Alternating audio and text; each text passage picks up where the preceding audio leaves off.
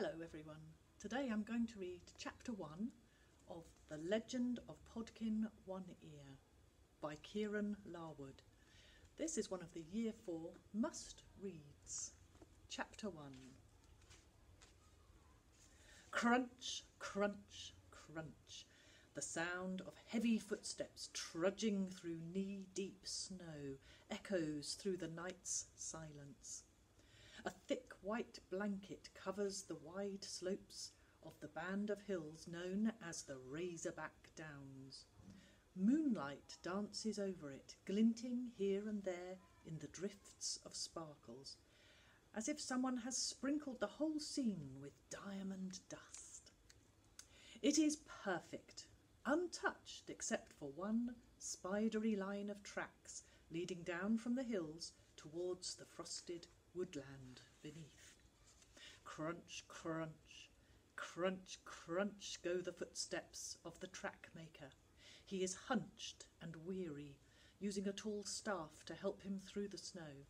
He might have been an old man, if it hadn't been many hundreds of moons since men trod these lands. Move closer, and instead you will see he is a rabbit, walking upright in the way men once did, his ears hidden beneath the hood of a heavy leather cloak, fierce eyes peering out at the wintry midnight world. The thick fur on his face and arms is dyed with blue swirls and patterns, which marks him out as a bard, a travelling, storytelling rabbit. A wanderer with nothing on his back but a set of travel-worn clothes and a head stuffed full of tales and yarns, old, new, broken and mended, just about every story you ever heard, and many more yet to be told. Don't worry about him being out in the cold on such a wintry night. His trade will see him welcomed in any warren. That is the tradition and the law throughout all of the 5 realms of Lanika, and woe betide anyone who doesn't keep it.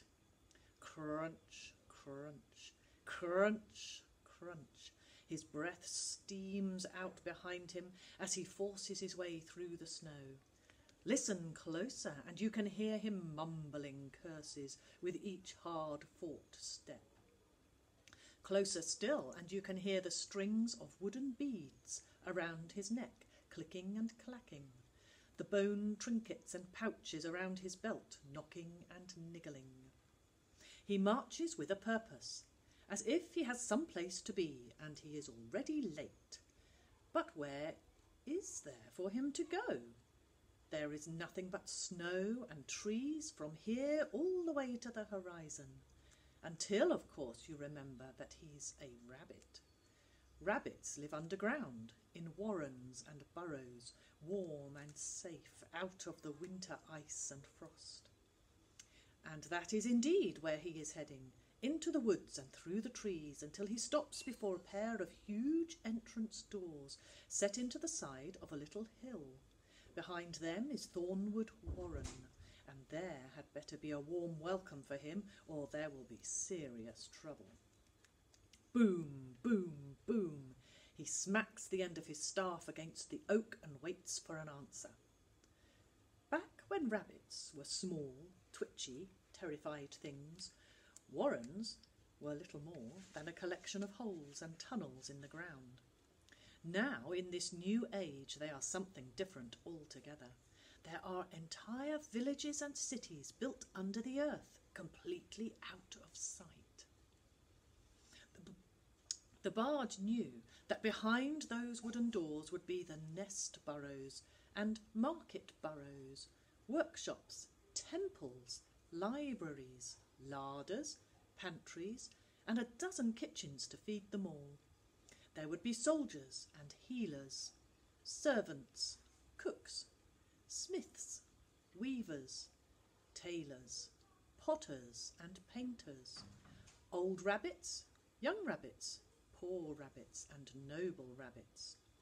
All walks of life hidden away in cosy, torch-lit underground houses, all arranged around every warren's hub, the long burrow, a great feasting hall with a huge fireplace, rows of tables, and nearly always music. Music, noise, and merriness, that is what rabbits love, especially tonight, for this was Bramblemas Eve, the night on which the winter solstice was celebrated with a special feast and the promise of presents in the morning, left behind by the mysterious midwinter rabbit. And stories, of course, special stories, told by a visiting bard. That is, if he ever got inside the place. Boom, boom, boom. He smacks the doors again and is about to do so a third time when he hears a muffled voice on the other side. All right, keep your ears on, I'm coming. There are more words about stupid people being outside on this kind of night, but luckily the heavy wood absorbs most of those. Finally, the doors creak open, spilling golden torchlight onto the snow, and the face of a burly soldier rabbit pokes out. "Who in the goddess's name are you?" he says, glaring at the stranger. Underneath the hood, the pale green eyes glare back. "Is that any way to treat a bard come to tell tales on the evil Bramblemas?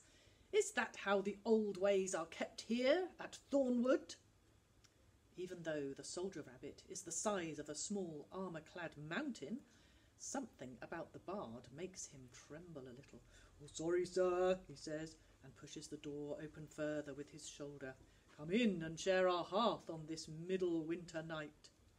"Midwinter, turnip head," corrects the bard, stepping into the torchlight and the warmth.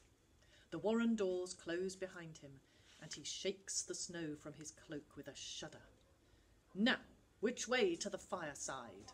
And he strides off down the paved entrance hall, as if he has been there 100 times before. "What is a midwinter turnip head, then?" mumbles the puzzled guard, before turning to trot after him. Just as every warren is carefully built around the long burrow at its centre, the rabbits inside are organised around their chieftain. He is the leader of the tribe, just as his father was before him and his son will be after. Between him and his wife all the warren decisions are made, all the arguments settled, and all the feasts and festivals organised.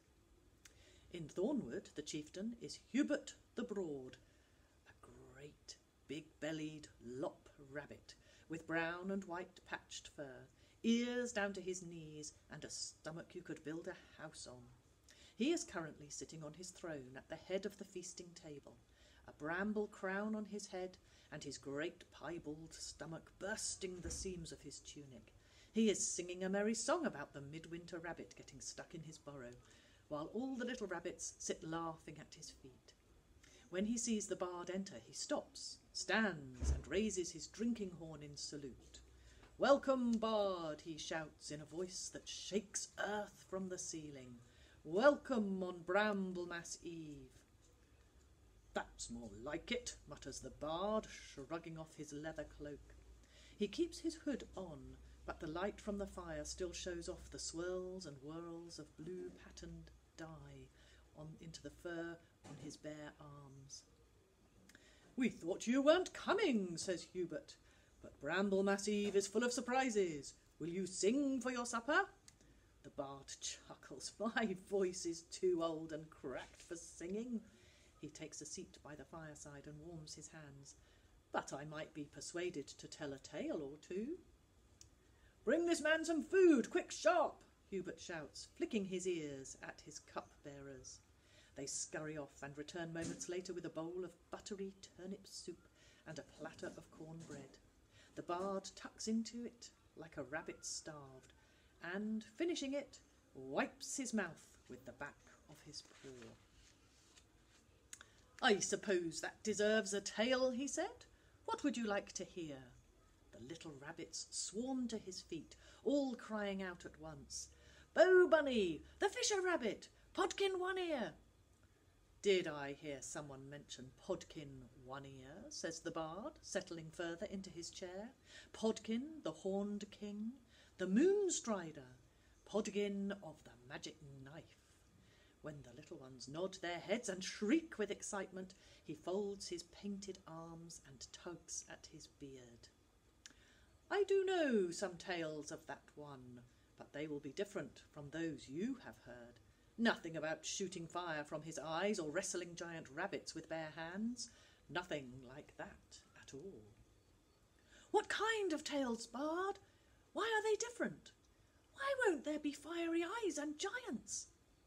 They're different, he says, because they are true, and because fiery eyes don't exist anywhere except in fairy tales and the heads of silly young rabbits.